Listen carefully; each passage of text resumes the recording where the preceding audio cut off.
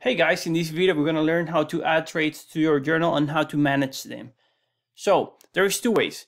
In order to find those two, we have to click here on add trade. Okay, this is going to take you to a view like this one where you can have the option to either import your trades or to add them manually.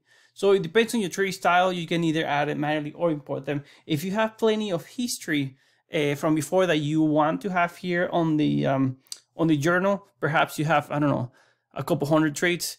It's easier if you start by importing them. Otherwise, if you start adding them manually, it's gonna take you a while. So let's suppose you wanna import them. So what you need to do is click here on their import. Okay, it's gonna take you to this screen. Here, you're gonna start typing the name of your broker. Okay, so for example, my broker will be Thinkorswim. I can start typing Think, and then here I can see my selection. I just have to click on it. Now, if you do not see your broker here, you can select Other. And then here you can submit the name of your broker, and then please submit the file from your broker. So what we're gonna need from you here is that you have to export the trades from your broker in some kind of file, ideally some Excel or CSV file. Submit it here, and then we were gonna be able to extend our support in order for you to be able to upload your trades easily. Okay. So now, assuming that you do find your broker, like for example, Thinkorswim, mine, all right? Then all I have to do, again, select Thinkorswim, select my time zone. Why do I have to select my time zone? Thinkorswim or certain brokers, when they export the data, they export the data in your local time, okay? So if they export data in your local time, we need to convert that time into the time for the New York market. So when you're looking at the charts, you can see your properly entry and exit executions on the chart, okay? Same thing with the date format. Thinkorswim changes the date format depending on whatever you have set up in your computer. Okay, so I'm gonna start by selecting the file that I have exported from Thinkorswim, and again, you're gonna see the instructions in order to export your trades from your broker right here on the right hand side. So I'm gonna head and click here Browse. Once I have selected the file from my computer, I just click here Import. This is gonna take normally a couple of seconds. If you have plenty of trades, thousands of trades, then it might take up to 20 minutes if you have, let's say, over 5,000 trades, okay? And then that's it. I have imported my trades. So if I go back to my dashboard, I'm gonna be able to see all the trades that I imported and all the statistics about it, okay? And then I can start going into my reports and all that. Now, so that was importing trades. It's pretty easy and straightforward. If I want to add trades manually, I have to click here, add trade, and then on the left-hand side, I click here, manual entry, okay? Under manual entry, I'm gonna have to select first the market. Am I trading stock first or cryptocurrency?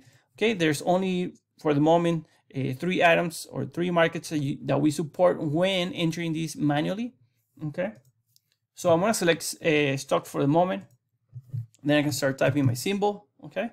Then my action, was this a buy or a sell? What day was this? Okay. What time was the trade? So in this example, I'm gonna say it was 9:35. Yeah, sure. Let's do 1. And then I enter my price. So I'm just, for this example, I'm just gonna say it was $10. And then I bought, let's say, 1,000 shares. I enter my commission if I have any. So 9.95. And then I click add execution. So I can add multiple execution at once. Okay, so let's say if I bought these, I'm gonna say I sold these, also action sold, same day, yes, sure, let's say that it was at 12. I can also type here, well, it was not at 12, perhaps it was at 10, so I can type it as well. And then I can say I exit at $15. Wouldn't that be the dream? And then here, there we go, 9.95. Click save, okay, and then here we have it that my trade have been successfully added to my portfolio, default portfolio, okay. Again, I can select if I have different portfolios, I could select any other portfolios here. I go back to my dashboard, and then I can see here my trade that I have added manually, okay. So let's suppose I made a mistake on this trade, and then I want to correct it. So what do? I click on this trade, okay. And then maybe the price was not at 15, but it was at 12. So all I have to do is click on this price, and then I can start editing. It was 12, okay? Right away, when I click outside of this box, everything, all statistics about this trade is going to be automatically updated. As you can see here above, it just updated. So I'm just going to put it here. Maybe I want to say 9. So instead it was a loss. So this should change to a loss. All right. You could do the same thing and start changing the size, the price, the value, the commissions and fees. You can change all of that. Now, perhaps maybe this was not my trade. I started covering my position at 500.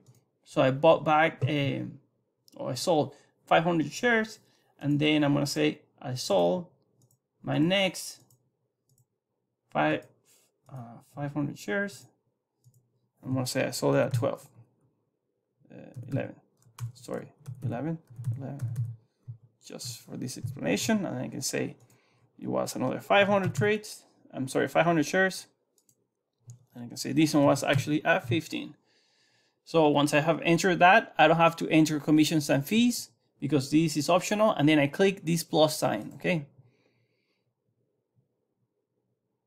That's it. So now I have updated my trade manually inside of trade detail. So what I did is I changed the size from 1,000 to 500 here. And then I enter another execution for 500, another sell.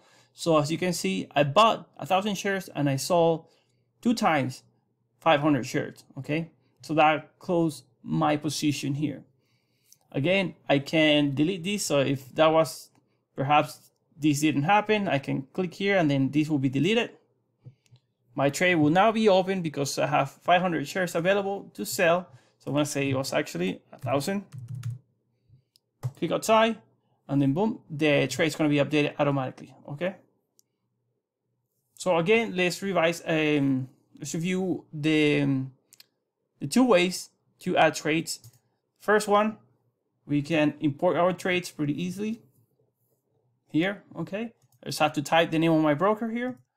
The second way, I can go and enter these manually here.